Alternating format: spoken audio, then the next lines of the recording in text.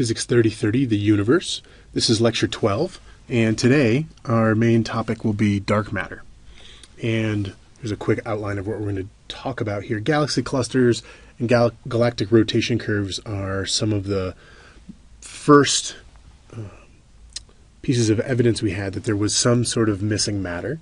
And then we'll talk about dark matter in that context. And then we'll talk about different ideas for what we think dark matter is. This is a really interesting topic because we don't know exactly what dark matter is.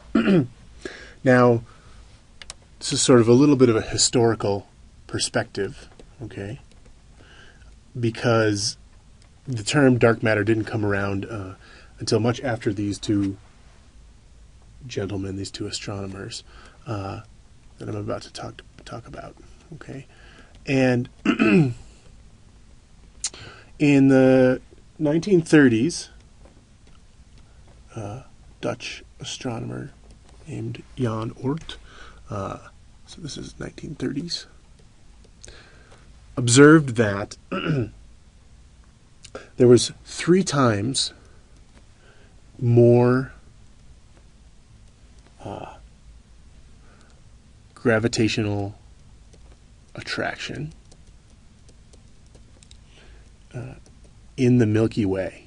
So this is a local effect in the Milky Way than predicted by Newtonian gravity. And he's just I'll sort of explain both of these in the same context because they really do mean the same thing. And then the other observation from a pretty early standpoint was Fritz Zwicky. And Zwicky was looking at a galaxy cluster called the Coma cluster. And that's of galaxies. And he basically was observing something very similar, and that was that it seemed like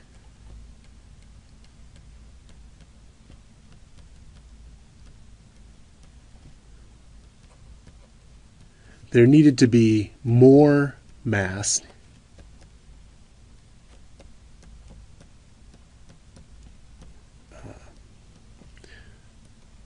to keep all of the galaxies together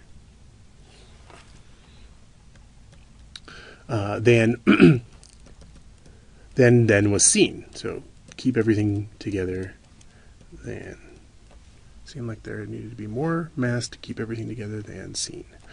Okay, and this is a pretty surprising thing, right? In both of these measurements, the idea was that, it was saying that the Milky Way, there was more gravitational attraction. So it seemed like there was more attraction due to gravity than there was stuff in the galaxy.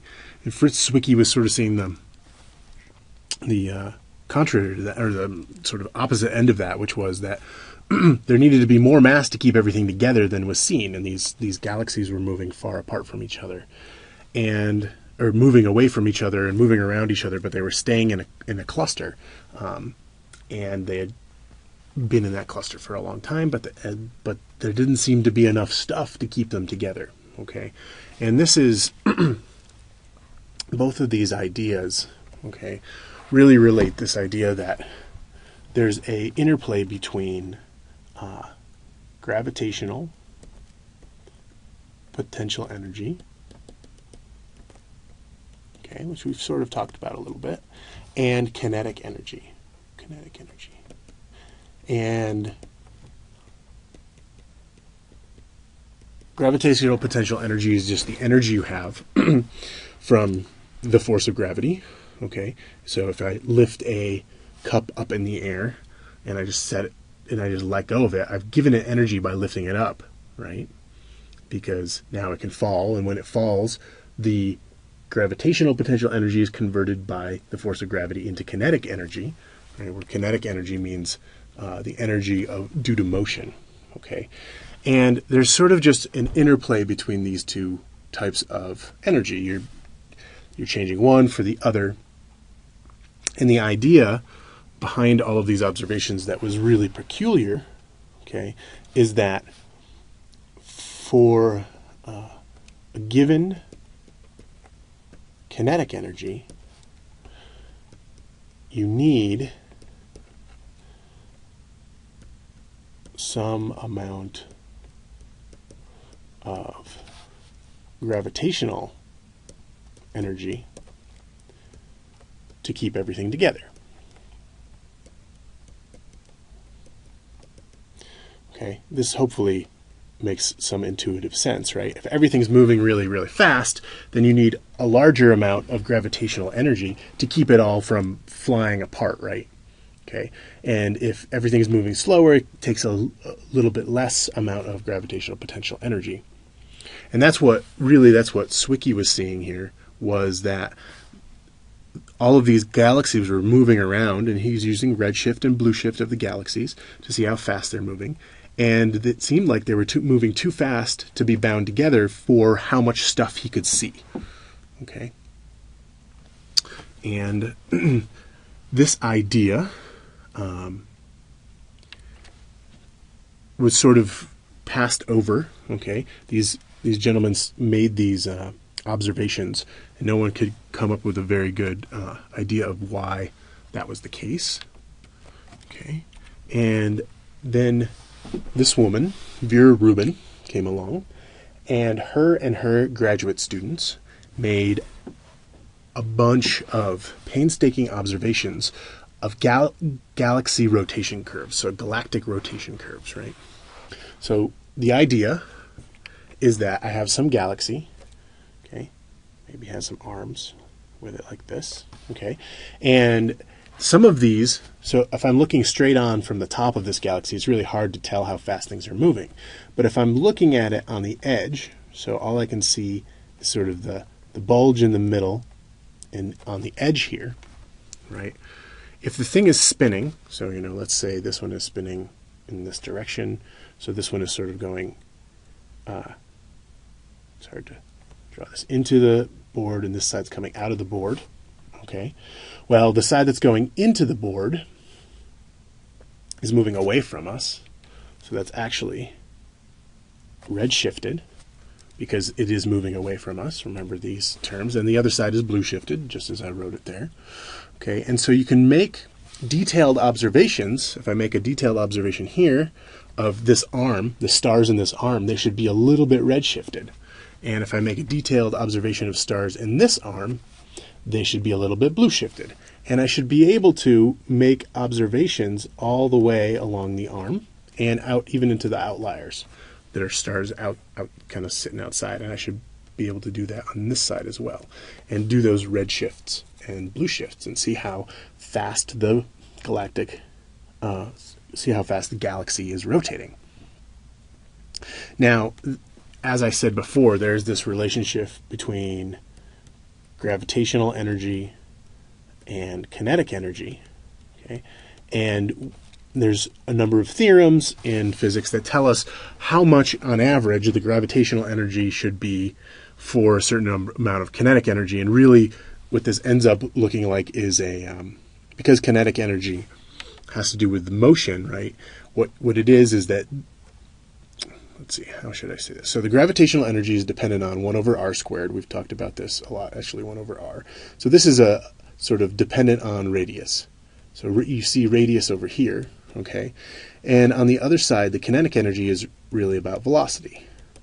So what the theorems of physics tell us is that it gives us the velocity as a function of radius. Okay, I should be able to put in a radius, and it tells me what the velocity is. Okay, so you graph these things, and you sort of look and see what it's supposed to be. And if we look at this galactic rotation curve over here, this is for M33 galaxy. The dotted line down here is a plot of that function of f, or of the velocity as a function of the radius. That's what Newtonian gravity predicts. Now, this is a very important point for the matter that's seen in the galaxy, right? So I see a certain amount of matter in the galaxy. It drops off, right? There's more in the bulge than there is in the arms, and this sort of dot plot over here is sort of what the M33 galaxy sort of looks like, and I plot that as a function, and it should be this red line. However, when Vera Rubin and her students did these rotation curves and looked, they got this line, and these yellow dots that I'm now making, sort of trying to make blue, are their observation points. Okay, and so they're sort of fit to this line, this light blue line, or light blue greenish line, and this line sort of points at the fact that there seems to be missing matter. Okay, and the reason for that is this is a much higher, see on this side over here is the velocity, right? So these blue dotted lines are a much higher velocity than you would expect.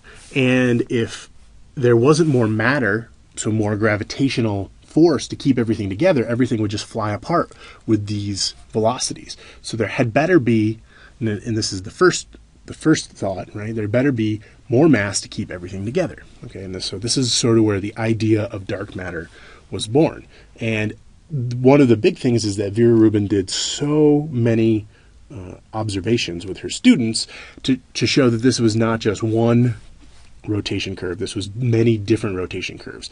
You can do this on different telescopes, and people independently corroborated this. And this is why the idea of dark matter took off really with Vera, as opposed to back in the 30s with Zwicky and Oort, because they only made a couple observations and sort of weren't sure what was going on. Okay? Okay. So now, after these observations were made, people looked for other proof of dark matter, and there happens to be sort of a great deal of things that point to dark matter.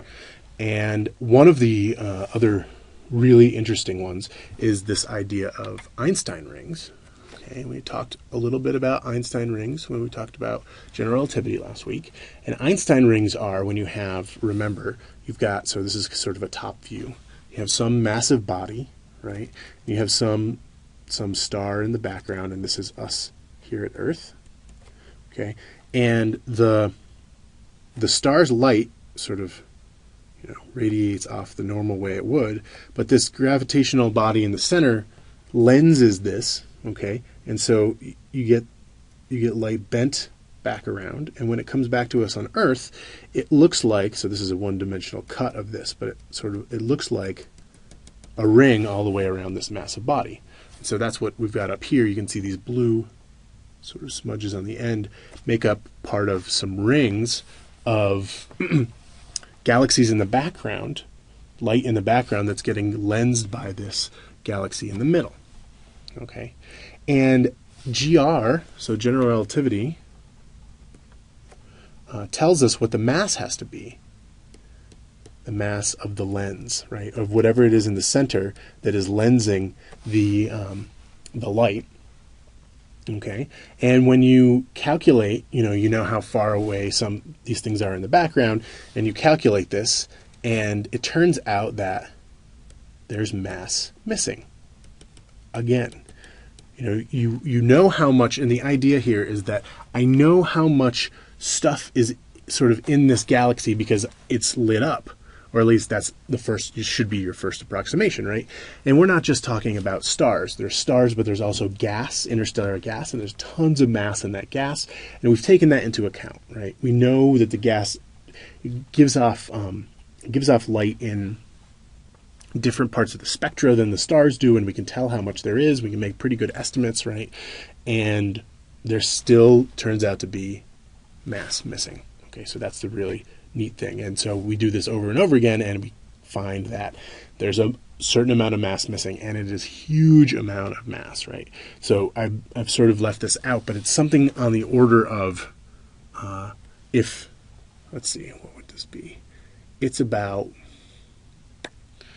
6 times, something like that. 6 times the seen mass. So that deserves an exclamation point, right? So about 6 times the amount that we see is missing to account for the mass that should be in this calculation, where general relativity tells us how much mass is in the center. Crazy, crazy, tons of it. Okay, and so this is another sort of thing that points towards there being this some amount of mass that's missing. Then the other sort of proof, this is done in a slightly different way, and again, proof is a funny word, right? We never really think we can prove anything 100% in science, but we certainly have lots and lots of data to point to different things. And the idea of this one is if I look at the large-scale structure of the universe, right? So this sort of looks like a set of neurons or whatever, but this is actually a picture of galaxies along some sort of cosmic web. Okay, and if I look at models of the universe, so let's see. So astrophysicists will model the evolution of the universe, okay? Knowing what we know about physics, all of that stuff we talked about the early universe in a few lectures ago. And it turns out, so you take all of that stuff that we know, and if you try, you put it in there, you put all of that in as the initial data way back at the Big Bang, and if you don't include dark matter,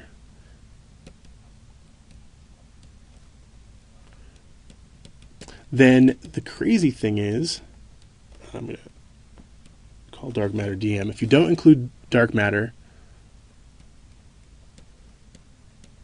you don't get today's structures.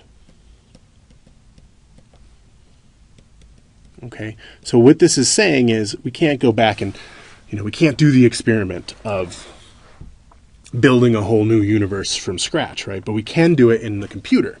And so we model the structure of the universe using a computer with what we think we started with. And if you don't put in the right amount of dark matter, the right percentage of dark matter, which is what it's predicted to be through the Einstein rings and through the galactic rotation curves, you don't get the filamentous structure of the universe. You also don't get star formation in quite the same way. So star formation is affected, okay? And this is talking about now those population 3 stars, right? That they need a huge amount of mass to get started, and the dark matter helps to concentrate that mass in one place, okay? So this is sort of a neat idea. So we do the experiment in our computers, and it turns out that, oh my goodness, we don't have enough stuff to get the structures that we see without this dark matter. So these are all different ways that point at something that's missing out there.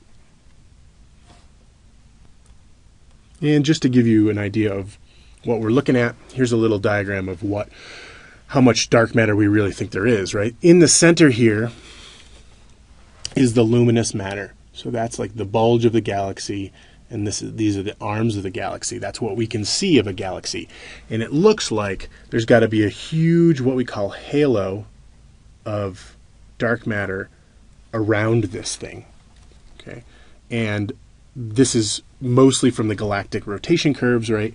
We look around at, there are still little stars, a number of stars out here, and you can look at how fast they're moving, and it looks like there's this sort of continuous big sphere of dark matter all around a galaxy. And so this is sort of what we look like, and this is what it looks like, and this is what's called the halo. So there's this big halo of dark matter sort of surrounding every galaxy. Okay, so the question is, what is this stuff? And your book talks a lot about the different types of what dark matter are, and we're just going to touch on some of them. So I like these funny things that I found on the internet. This is actually a real vitamin supplement. Okay, but what is this stuff? What are we looking at here? So when I say dark matter, a lot of you probably think of something that also implies dark in the name, which we talked about last time, which is black holes. So the question we're dealing with here is, what is dark matter? And let's think about some of the big things it could be, right? So they're not only black holes, right? We can't see black holes, so maybe there's just a ton of black holes surrounding everything. There's also white dwarfs, which are really hard to see stars, and neutron stars. Okay, and we talked a lot about black holes in the general relativity lecture, and I sort of wanted to do that before I started talking about dark matter, because this is sort of one of the obvious first guesses of what could be out there. And since these are all massive objects, and they're sort of big objects, okay, and the astrophysics community has a name for all of these things. They are massive, compact. Compact means like an aggregate of things, right? In this case, halo objects. So we're thinking about things sort of sitting in halo, and of course, for their love of acronyms, this is MACHO. So these are machos, okay, these big things. And we can do this test. And the idea is, if I have some galaxy, okay, and it's rotating, and there are black holes or any of these other objects sort of in the halo like this, right? If we're on an arm, so we're sitting here on the arm of the galaxy, and we see, there's some black hole we can't really see, well, there are still stars behind it. And if we get in the line of sight, right, then the light from this star should be bent around that massive object as it comes to us at Earth. And so we should see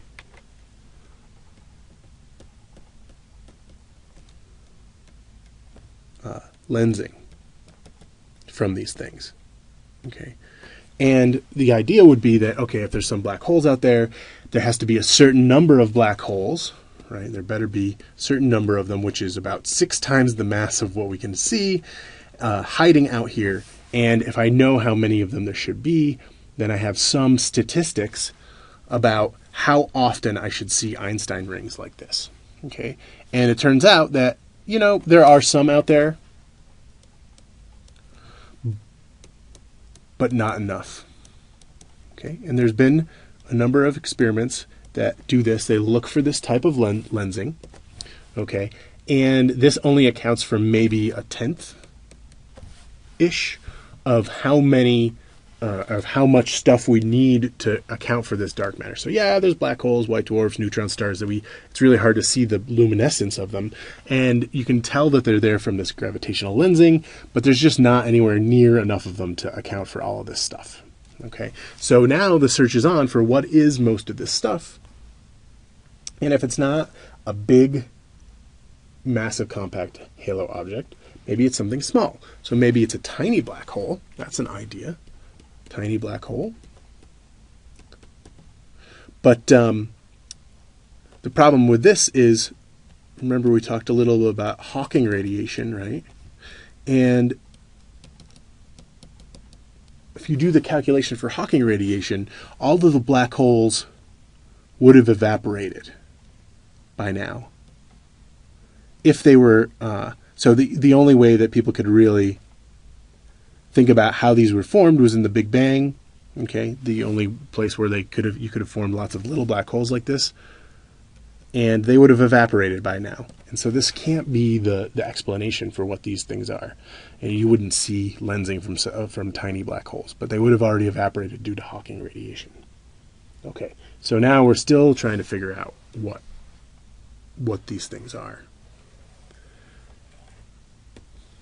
Okay, and so there's another idea.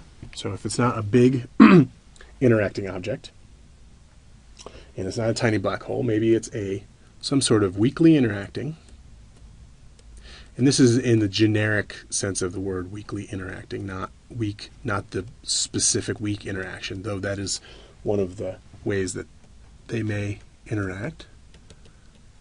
So weakly interacting massive particles, right? Instead of compact objects, we're talking about particles. And of course, there's an acronym for this. This is WIMPs. So, WIMPs. What are the ideas? There's many ideas for WIMPs. Maybe there's something that's lots and lots and lots and lots of little tiny particles. That's the idea here, right? So it's lots of tiny particles. Okay, and as I was sort of hinting at before, maybe there is an actual weak interaction particle that could be responsible for these particles. And of course, we have one on the list, right? So first candidate is the neutrino.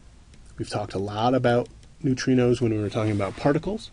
Okay, this is the neutrino really only acts through the weak interaction, the weak force only. Okay, and so maybe we haven't seen it because it's so weakly interacting, and this could possibly it. However, this is under the category of something called hot dark matter. Okay, and the distinction is that hot dark matter, basically, the particles are moving fast. Because neutrinos are so light, they can move pretty close to the speed of light. In fact, there are a number of experiments right now that shoot neutrinos basically at the speed of light to like 8 or 9 digits. And they're not going exactly the speed of light, just a skosh below. And then there was an experiment a little while ago where they thought they were going faster. I mean, that's how close they're going, right? They're going pretty close to the speed of light. They're moving really fast. And it turns out that if I do the simulations, one of the specific ways, so if I do the simulations of structure, these can't form the sort of cosmic web structure that we see today. Okay, and so it probably is in neutrinos, but it's still out there. There could be some way it was neutrinos. And then there's a number of other different candidates, and I'm not going to go into tons of details here, but there's something called SUSY particles, and SUSY is short for super symmetry. Okay, and I'll leave you to sort of look up what supersymmetry is, but it actually is really important in string theory. And it basically says that every particle we see, every particle we see has a supersymmetric partner. And supersymmetric just means there's this some symmetry, just like we were talking about with all these different symmetries with particles before. There's some other partner that these particles have that we've never seen, and that's its supersymmetric partner. And we just haven't ever gotten to a high enough energy to see any of these. Okay, and actually the LHC is looking for these supersymmetric partners. And it said, well, if there's half of the particles in the world, if supersymmetry is correct, and half of the particles in the world are missing, then maybe some of those are out there, or not, and by missing I mean we've never actually seen them. Maybe they're sitting out there and they could act as these massive particles. So that's one idea. There's a third idea, which is these particles called axions. Axions. Okay, and these are theorized particles, which the SUSY particles are as well, that have to do with some invariance that's called CP invariance. And this is another particle theory, particle physics explanation. It's a predicted particle that has to do with this property of a lot of interactions. It's called CP invariance, which this is charge parity invariance. But the details we won't go into right here. But again, this is what theoretical physicists do, right? there's some measurement that we've taken, okay, and we don't have something to explain it. The one thing we know exists doesn't seem to explain it very well. So we used something that's cold dark matter. These are both under the heading of cold dark matter. And so we try and come up with possible explanations. Okay. And actually, the neat thing about both of these is that these explanations come from somewhere else. There's some other reason to look at these particles, and then oh, look, they might actually happen to be the dark matter that we're looking for. Okay. So I've sort of talked a lot about what this stuff could be if it's actually missing matter. Now, we call it dark matter because it's not luminous, and we don't know what it is. Okay. And so, and it makes up a huge amount of stuff out there, of all the stuff that's out there. There's another possibility besides it being something. So we've got the machos, which are big things, big missing mass. We have the WIMPs, which are small missing mass. But then there's another thing, another way that we could explain this, which is maybe there has to be a modification of gravity. And by gravity, I really mean general relativity. But on this scale, it really is looking at Newtonian mechanics. We're talking about huge. We're talking on a scale where the Newtonian mechanics often explain these things pretty well. Okay, and so there are different proponents for this. One is called MOND, which is modified Newtonian dynamics. Okay, that's sort of one possibility. And there are other possibilities as well. There's something called c² gravity. And this is, again, this is sort of where theoretical physicists live. Well, what's another way that we could explain this dark matter? Okay. And there is a explanation. There's something interesting. Work. Let's see if I can erase all this. There's an explanation. There's an experiment done, an observation done that I want to talk about. It's called the bullet cluster. Okay. And the idea here is that there's colliding galaxies. There are two galaxies that are colliding with each other. Okay. And, as this goes, most of the stuff in the galaxies doesn't hit each other, right? It just sort of passes through each other. And you can look at lensing.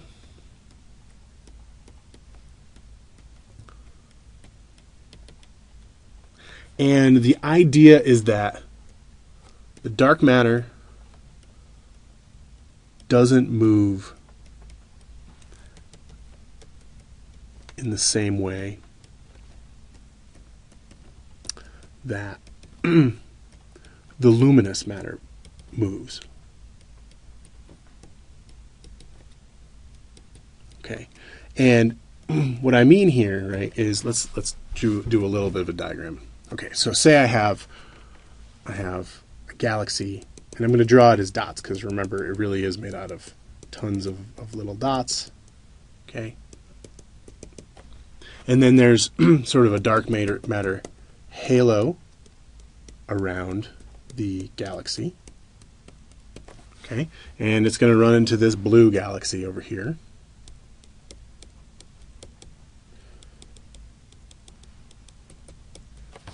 And it also has a dark matter halo.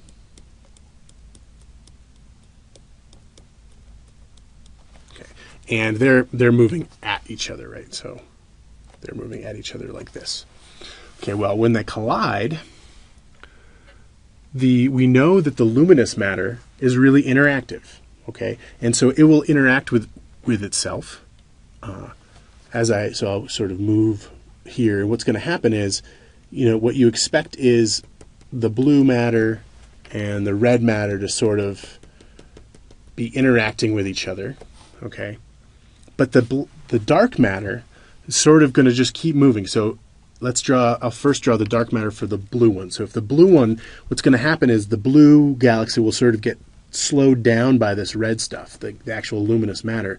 But the halo of dark matter should sort of keep moving, right? So it's centered over here. So let's draw this. So that's the luminous blue matter from that galaxy, and the dark matter will have moved over a little bit because the dark matter isn't sticking to the blue to the luminous matter because it's not very interactive, right? It doesn't have any way of interacting, so it'll sort of slip through everything. And then the same thing with the red. So I would expect to see a sort of distribution like this, where I'm going to draw, I only have 3 colors here, but I'm going to draw sort of, that's the red galaxy's dark matter, and that's the blue matter's dark matter. Okay, and so they're sort of shifted. The blue matter just keeps going through, the red matter keeps going through. And so the idea is I should be able to look at the lensing from this. So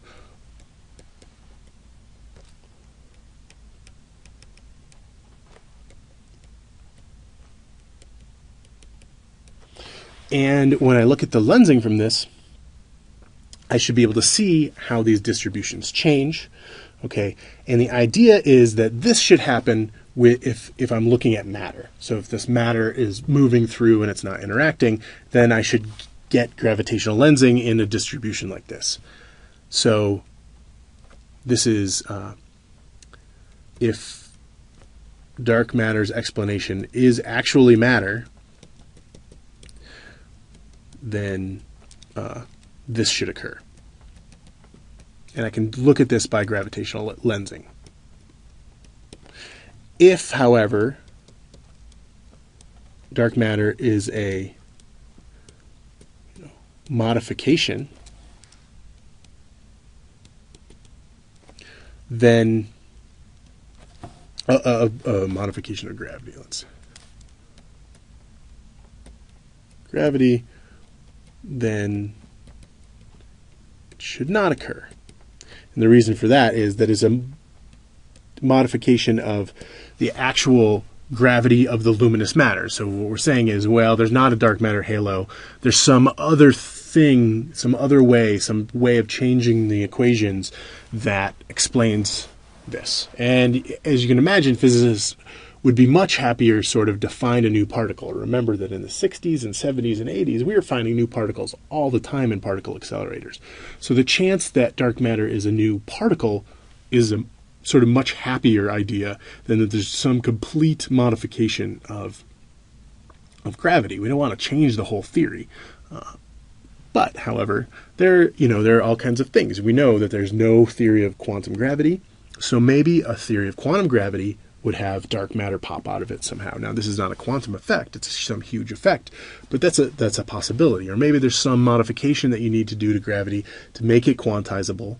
And once you do that, oh look, there's this explanation. It's not a new particle, it's just a change in the way that we look at gravity. So both sides of the coin are there, and most people really think that it's a particle that we haven't found, but it's sort of up to debate. That's the amazing thing about dark matter, is that it's this new idea, is this thing that's missing.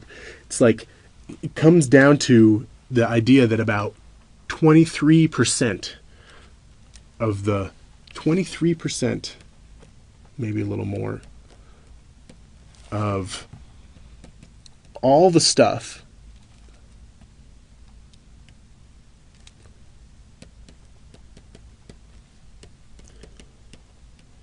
in the universe is missing. Now, missing is a pretty anthropomorphic word in this case, right? Because it just means that we can't see it. It doesn't mean that it's actually missing. It's out there. We just, as humans sitting here on Earth, can't see it. So, but it's a crazy idea, right? There's this huge part we don't understand, and this is why it's so fun to be a theoretical physicist, and it's so fun to think about these things. And who knows? Maybe you guys you could have some idea of what this stuff is, and then we could go and test it. So, okay, this is a great topic, and I'm gonna end our discussion of dark matter here. Okay, thanks very much.